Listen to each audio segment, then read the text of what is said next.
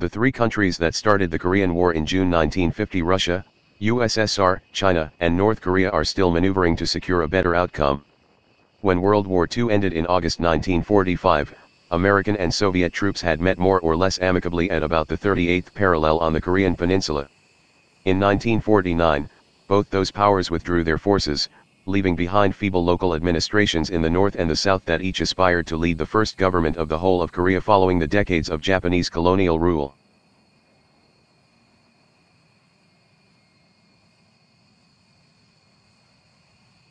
Kim Il-sung, a northerner who had fought in the resistance against Japanese rule and was accepted by the occupying Soviet forces as the leader of the North, lobbied the Soviet leader to support using force to take over the South and bring the whole of the peninsula into the socialist camp. Stalin eventually agreed that that was an attractive and feasible objective. On the condition that Kim Il-sung also secure China's support for the venture, Stalin undertook to provide equipment, training, and planning, but ruled out any direct involvement by Soviet forces.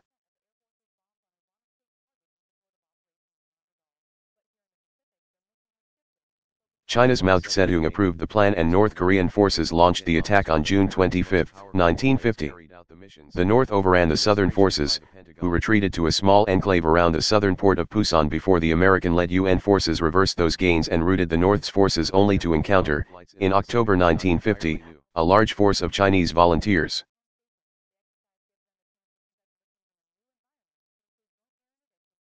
This U.S.-China phase of the conflict lasted for 2 more years before a truce was negotiated that recognized the original informal dividing line, the 38th parallel, as the de facto border between the Republic of Korea in the south, allied to the U.S., and the Democratic People's Republic of Korea in the north, a socialist state closely tied to the USSR and China.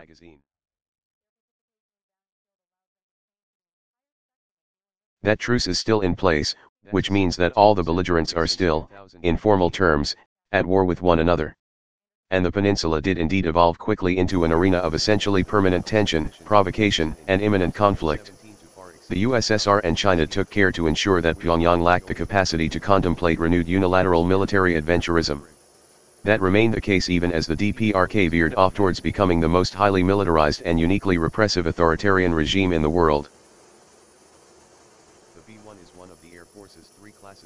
The narrative that underpinned the DPRK's political trajectory has been founded on the contention that the country had narrowly escaped naked American aggression in June 1950 and that the enemy, a superpower bristling with nuclear weapons, had since embedded itself in the South while it searched for another opportunity to invade. Russia and China have never had the courage to contest this narrative or, indeed, to seriously encourage the DPRK to take a different path. The U.S. has for some 70 years borne the lion's share of the burden of deterrence and alliance management emanating from the machinations of the DPRK. Even when Pyongyang began, in the late 1980s, to explore the possibility of a nuclear option, Russia and China kept their distance. China, in particular, openly informed Washington at subsequent points of nuclear crisis, notably 1993, 94 and 2002, that responsibility for the issue lay with the U.S. and the DPRK. In August 2016, the B-1S arrived at Anderson. The DPRK conducted its first nuclear test in 2006, and others followed in 2009, 2015, 2016. It then began to work more seriously on ballistic missile delivery vehicles and, over the period 2012-17, demonstrated developmental progress across a family of ballistic missiles that has astonished most experts. It is astonishing because the DPRK is small, very poor, and the subject of rigorous sanctions to preclude the acquisition of critical nuclear and missile technologies. Some have drawn pointed attention to the fact that nearly all of North Korea's trade comes through China. The B-2 is few in number, 20 in total, including one in a test squadron, and is getting old. For those reasons, it is more than a little rich for Russia and China to advocate, as they still do, that the solution must lie in the U.S. agreeing to meet and negotiate with the DPRK unconditionally, that is, without even an understanding that the purpose of the negotiations is to reverse the DPRK's nuclear and missile programs. Rotations are regular occurrences. AB-52 crashed and burned at Anderson in May 2016. Moreover, China and Russia insist that even with the DPRK's astonishing progress with ballistic missiles, the deployment by the US and South Korea of a more advanced THAAD, Terminal High Altitude Air Defense, system demonstrated an unacceptable disregard for their own strategic interests in an unimpeded capacity to target the US with ballistic missiles.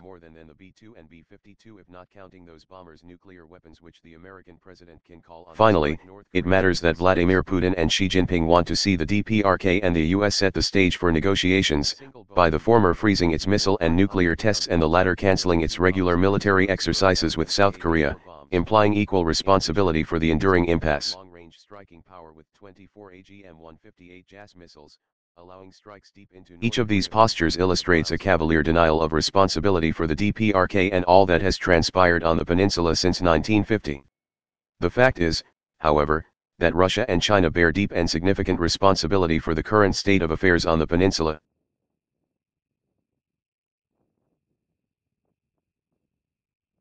They may hope to prolong the crisis beyond the end of American preeminence so that the history sketched above can be recast.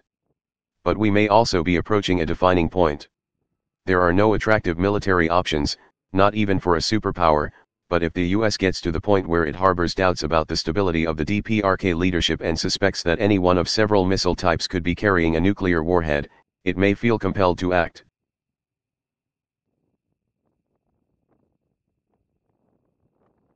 It's only too clear that a negotiated outcome is beyond the reach of the three players most immediately involved: the US, South Korea and the DPRK. All the relevant players must bring their full influence to bear. That can't happen if some won't even acknowledge significant responsibility for the issue.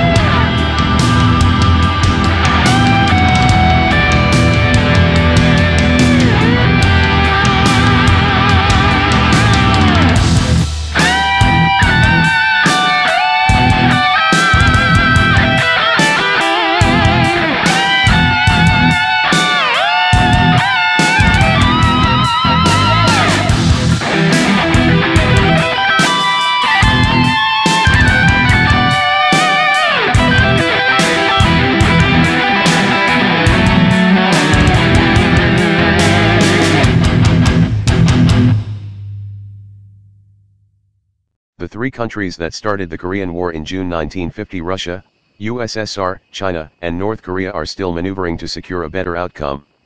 When World War II ended in August 1945, American and Soviet troops had met more or less amicably at about the 38th parallel on the Korean peninsula.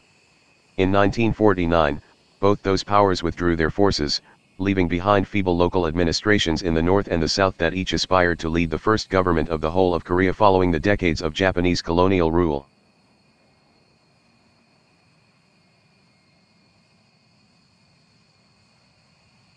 Kim Il-sung, a northerner who had fought in the resistance against Japanese rule and was accepted by the occupying Soviet forces as the leader of the North, lobbied the Soviet leader to support using force to take over the South and bring the whole of the peninsula into the socialist camp.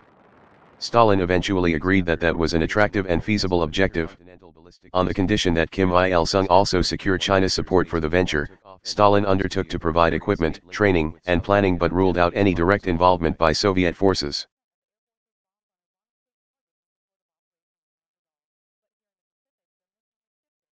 China's Mao Zedong approved the plan and North Korean forces launched the attack on June 25, 1950.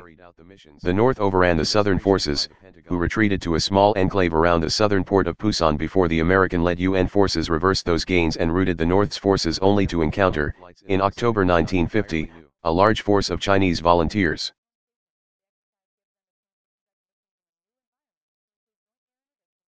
This U.S.-China phase of the conflict lasted for 2 more years before a truce was negotiated that recognized the original informal dividing line, the 38th parallel, as the de facto border between the Republic of Korea in the south, allied to the U.S., and the Democratic People's Republic of Korea in the north, a socialist state closely tied to the USSR and China.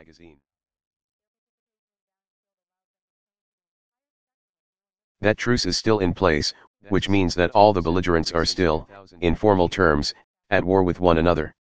And the peninsula did indeed evolve quickly into an arena of essentially permanent tension, provocation, and imminent conflict. The USSR and China took care to ensure that Pyongyang lacked the capacity to contemplate renewed unilateral military adventurism. That remained the case even as the DPRK veered off towards becoming the most highly militarized and uniquely repressive authoritarian regime in the world. The narrative that underpinned the DPRK's political trajectory has been founded on the contention that the country had narrowly escaped naked American aggression in June 1950 and that the enemy, a superpower bristling with nuclear weapons, had since embedded itself in the South while it searched for another opportunity to invade. Russia and China have never had the courage to contest this narrative or, indeed, to seriously encourage the DPRK to take a different path. The U.S. has for some 70 years borne the lion's share of the burden of deterrence and alliance management emanating from the machinations of the DPRK. Even when Pyongyang began, in the late 1980s, to explore the possibility of a nuclear option, Russia and China kept their distance. China, in particular, openly informed Washington at subsequent points of nuclear crisis, notably 1993, 94 and 2002, that responsibility for the issue lay with the U.S. and the DPRK. In August 2016, the B-1S arrived at Anderson. The DPRK conducted its first nuclear test in 2006, and others followed in 2009, 2015, 2016. It then began to work more seriously on ballistic missile delivery vehicles and, over the period 2012-17, demonstrated developmental progress across a family of ballistic missiles that has astonished most experts. It is astonishing because the DPRK is small, very poor, and the subject of rigorous sanctions to preclude the acquisition of critical nuclear and missile technologies. Some have drawn pointed attention to the fact that nearly all of North Korea's trade comes through China. The B-2 is few in number, 20 in total, including one in a test squadron, and is getting old. For those reasons, it is more than a little rich for Russia and China to advocate, as they still do, that the solution must lie in the U.S. agreeing to meet and negotiate with the DPRK unconditionally, that is, without even an understanding that the purpose of the negotiations is to reverse the DPRK's nuclear and missile programs. Rotations are regular occurrences. AB-52 crashed and burned at Anderson in May 2016. Moreover, China and Russia insist that even with the DPRK's astonishing progress with ballistic missiles, the deployment by the US and South Korea of a more advanced THAAD, Terminal High-Altitude Air Defense, system demonstrated an unacceptable disregard for their own strategic interests in an unimpeded capacity to target the US with ballistic missiles.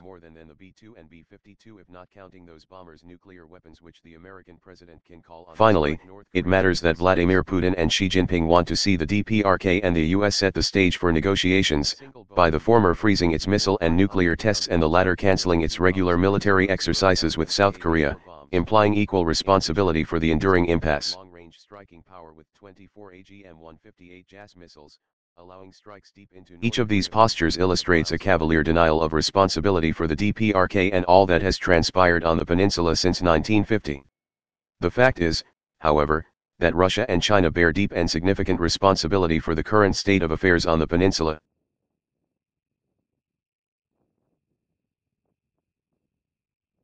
They may hope to prolong the crisis beyond the end of American preeminence so that the history sketched above can be recast.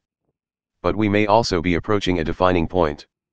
There are no attractive military options, not even for a superpower, but if the US gets to the point where it harbors doubts about the stability of the DPRK leadership and suspects that any one of several missile types could be carrying a nuclear warhead, it may feel compelled to act.